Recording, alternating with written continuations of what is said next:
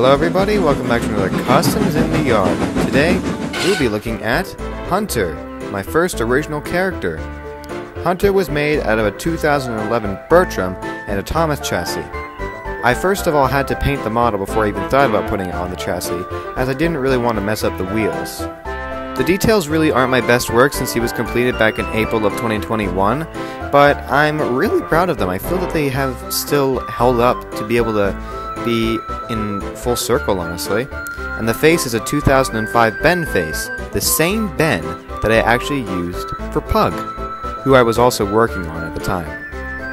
Overall, Hunter is another one of those engines where you can put another body of an engine on Thomas's chassis, and I'm really proud with how he came out. Now, let's look at a bonus custom.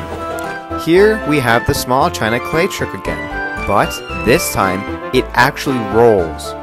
Using some brass axles that I bought at Hobby Lobby, I glued them on to the wheels and painted them, of course, to make it look accurate, and now this truck rolls basically almost like a dream. I now gotta find some proper track for it. Well, that's gonna be it for this video. Thank you guys for watching, and I'll see you guys in the next one.